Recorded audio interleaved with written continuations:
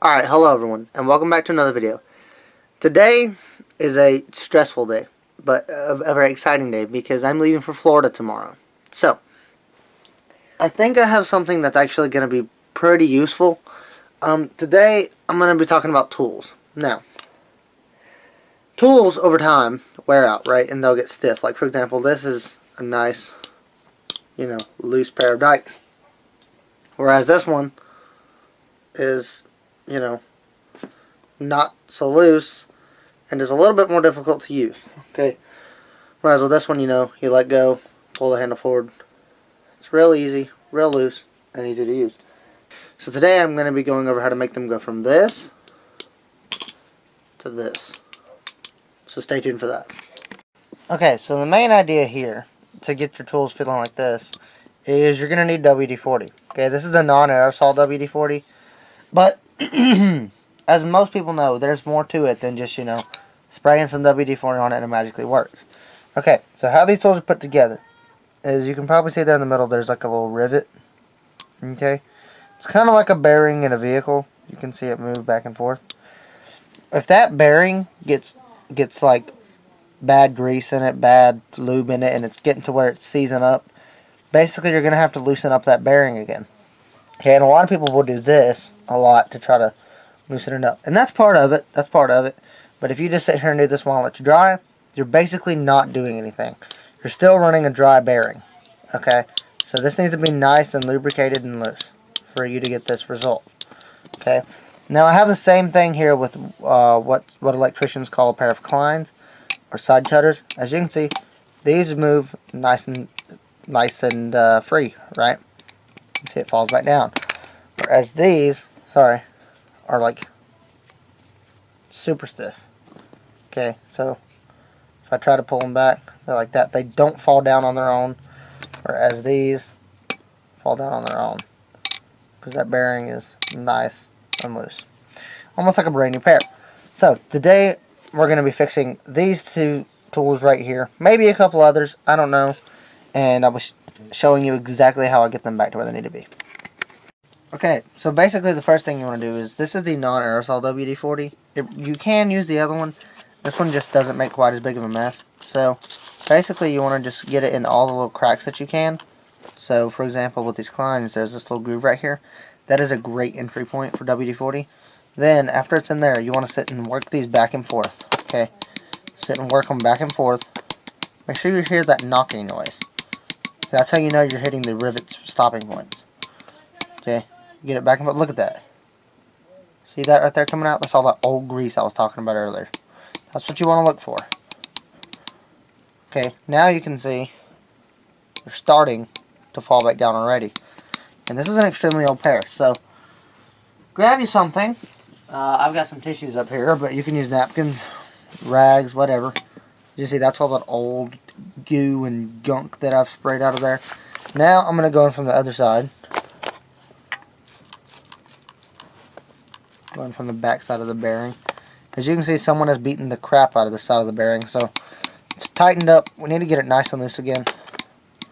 So we're going to work it a little bit more. Try to see if we can't. Look at that, there's still more oozing out. So we're going to see if we cannot work all of that out and work in our new WD-40.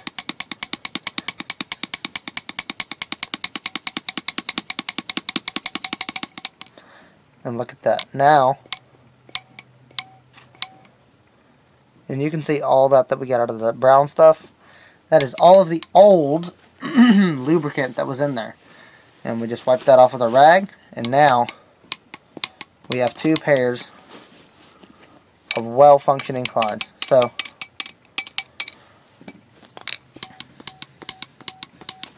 these aren't going to make that tangy sound because they're, I guess, different. But there was even some on the back side there. I just wiped it off. That's how dirty my napkin is from all that we got off. But yeah.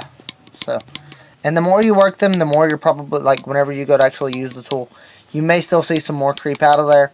That's good, though. That's what you want to see. So, that's exactly what you're looking for. So, I'm going to do the same thing with these. Except with these, it's a little bit different, okay? Because these have a different head. But as you can see, there's an entry point right there where the two pieces meet. That's where you want to go. You want to try to get in the entry points. So the two pieces meet, and then get on the back side. Okay, and then just work it back and forth. Oh wow, and look at that.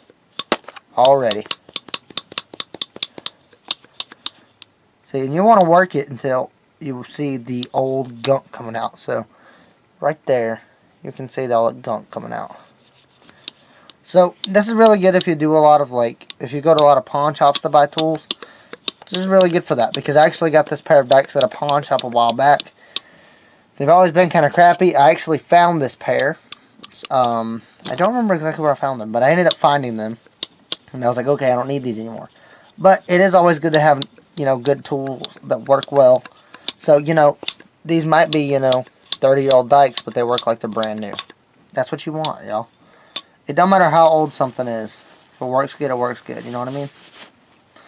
So, as you can see, I had some more darker stuff come out of that. It doesn't, I mean, the color doesn't really matter. I guess it just depends on what it's been through. To be honest, will depend on what comes out of it. And I've still got stuff coming out of the clines too. Might be able to see that. I don't know if you can. But I've still got stuff coming out of the clines too. So what I did is I opened it up. And there's like a tiny little crack right there. I sprayed some WD-40 in that. That's doing wonders right now. Like I said, this is a very old pair of dikes. Like I said, I found these in a pawn shop. I paid $1 for them. And I used them for a little while until I found those. And after I found those, I was like, wow, these things work great. But yeah, as you can see, now they're working a lot better than they were. Maybe not quite as good as the Matco ones. But, of course, this is a Stanley $15 pair. And that's probably like about a $40 or $50 pair of dikes. So, I mean, you're looking at price difference, quality difference, and all that. But for a $15 pair of dikes to work as good as a new can, or a new can. This comes in a can, guys. To work as good as about a new pair, I'll say this works pretty well. And as you guys can see, I've still got gunk coming out of there. Like I said, just work it. I mean, you may just end up working it all out as you use them, but that WD-40 is in there. It's going to work its way through. And that's basically how you're going to be able to restore your tools, guys. So, alright guys, so I hope this helps some of you that have like old tools that you love using, you love having them around, but they've become seized up over the years. I hope this helped you to free them up, and if it didn't, maybe you'll find something else out here on the wide world of YouTube that will help you out. Anyways guys, with that being said, I've got a lot to do and not a lot of time to do it, so I want to thank you very much for watching. If you haven't subscribed already, why don't I go ahead and subscribe, and I'll see you guys next week.